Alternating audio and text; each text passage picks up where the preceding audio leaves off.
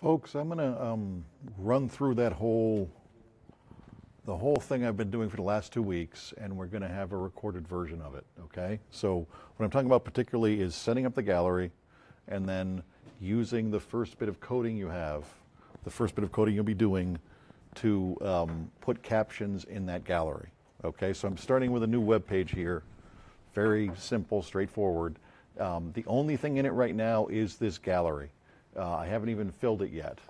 We'll go over here to images, and we have to drag and drop our images. Let's find those. I know I have them lying around here somewhere.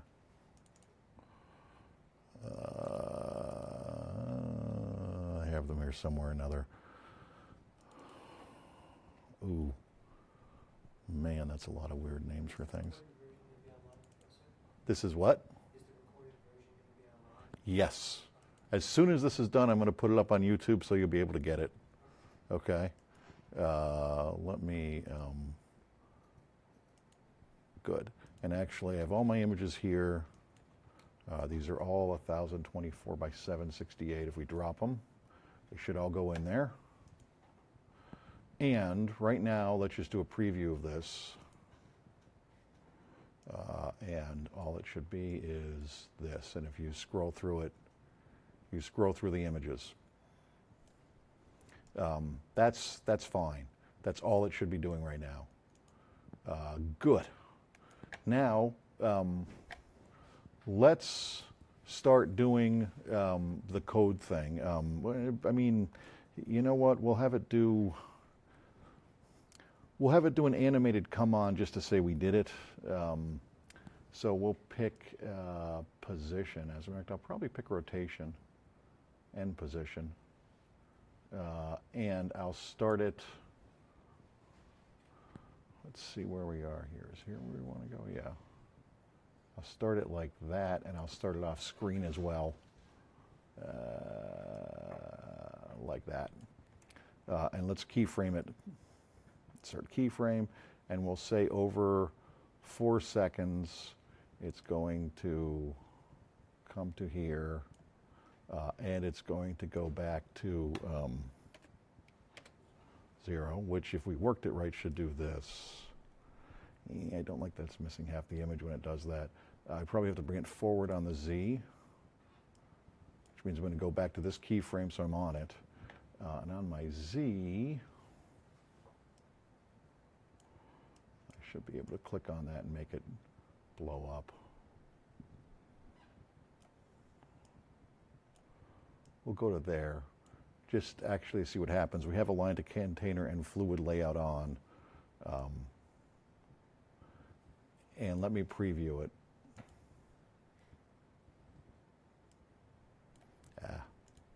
And our preview's over here. We'll reload it. So just for the thrill of doing it, we're doing it. That's the only reason. Now, let's look for the thing with the code that we've been dealing with. You know what? I might go back to here and reduce this back to 0, which just lets it fall back into place. I have to go to the Google Web Designer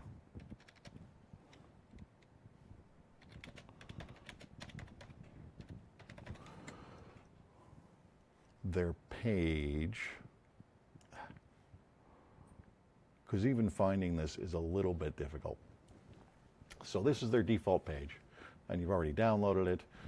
We need to go to their help, which I'm trying to remember where that is. I think if I go here, nope.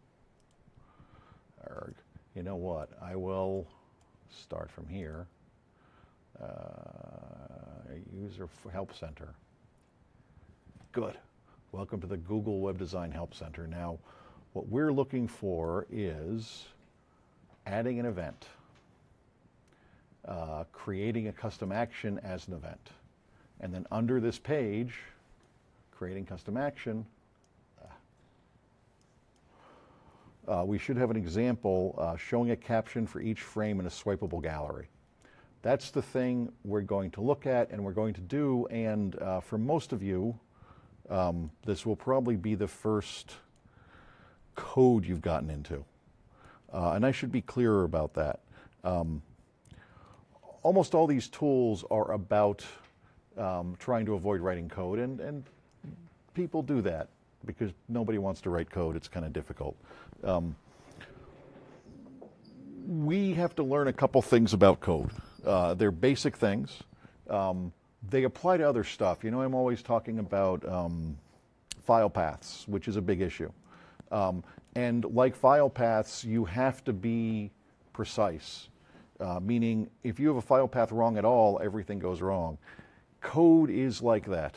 In code, you cannot make a mistake with syntax. You cannot have a character in the wrong place.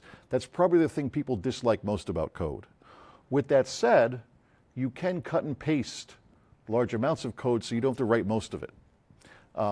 So if you know that and have a basic understanding of what we're doing here, you should be able to get through it. Let's use their example. Showing a caption for each frame, which is what we want to do.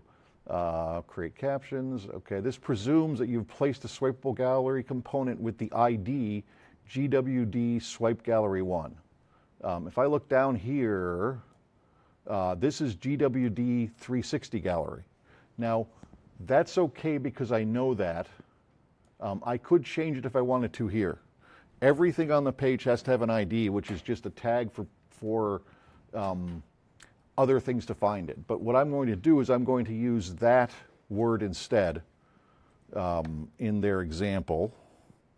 Let's go back there. Over here. Okay. For the captions, I'll also need to create a div element and give it the ID caption -div. I'm actually going to copy that because I'm going to put that in exactly as it's supposed to be, although I do not want the quotes. A div is a new element. When we're going to put this text, we're going to put it in some new element. We have a thing to make them, which is here. It says element tool. If I click it, I should be able to put a new element up here. Okay, and now we have that div. There it is. And now we have to give it an ID over here. I'm going to right mouse. I'm so used to that. I'm going to Control V and paste in caption.div, which is what they wanted it called. Let me go back. Yep, they want it called caption.div. Good. Okay, then we create an event. Let me close this up. Close that up and close that up. Close this up and open up events. And I believe it's here, but let me double check that.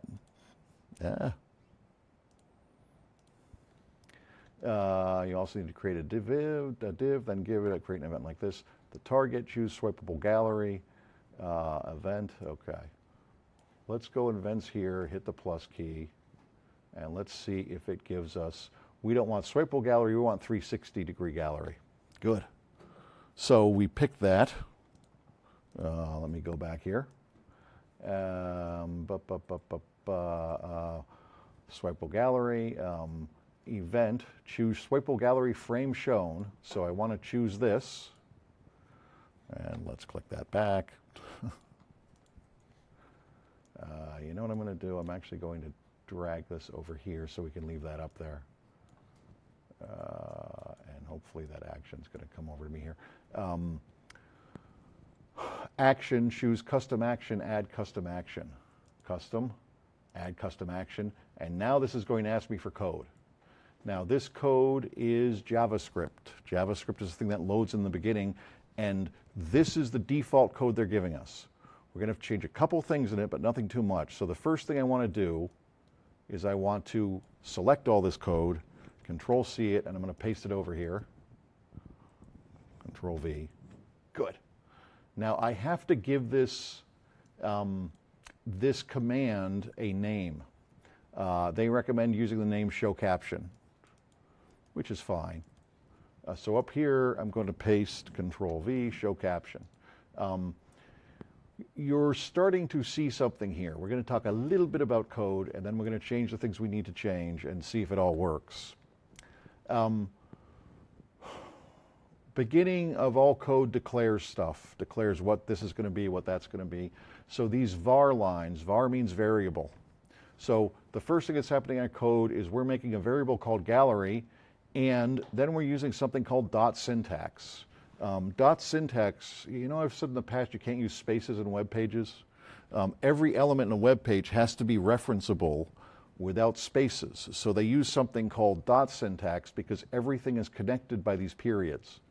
So what that means is there's a big thing called document, which is the whole thing, and then there's a dot.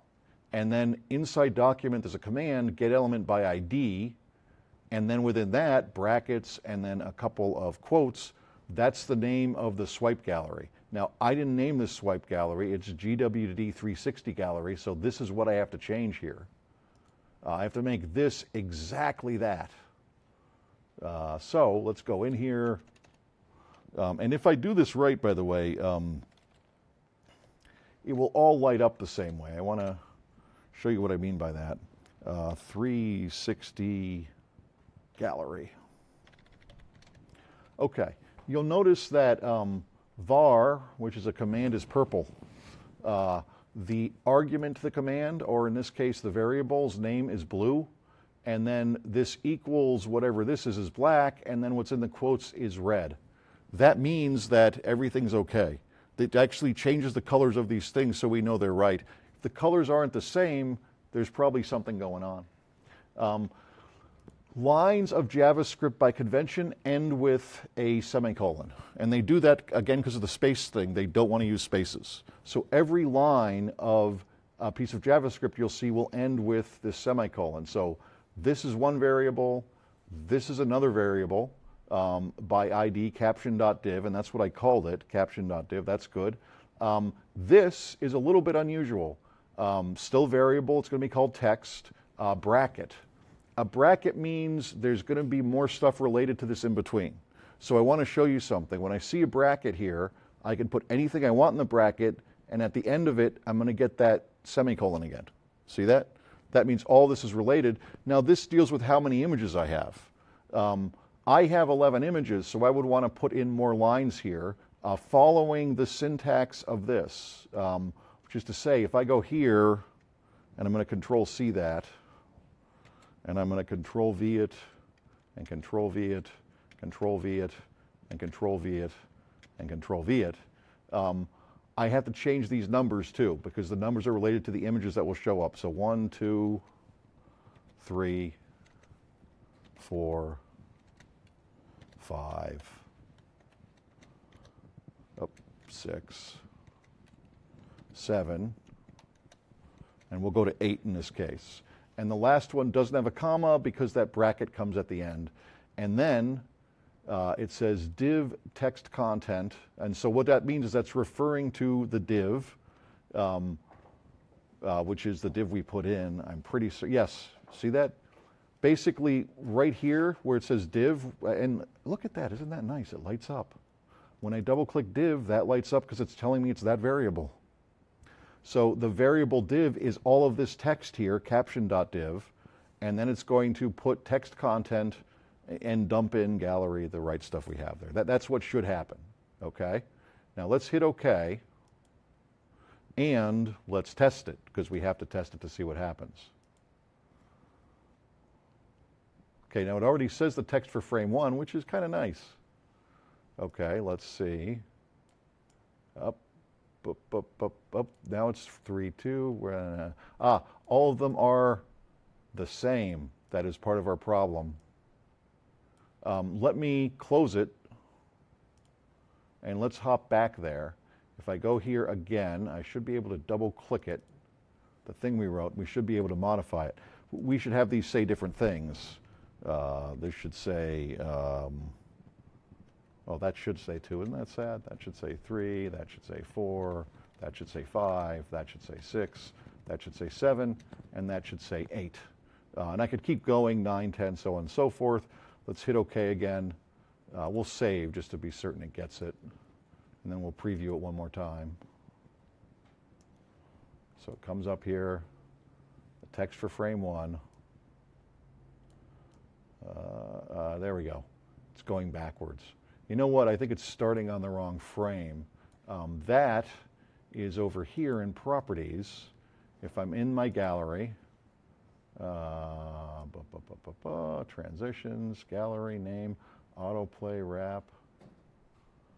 Somewhere in here there's a way I can tell it what frame to start on. Must be here. Let's not do wrap. And we'll call this Soph Gallery just to give it a name.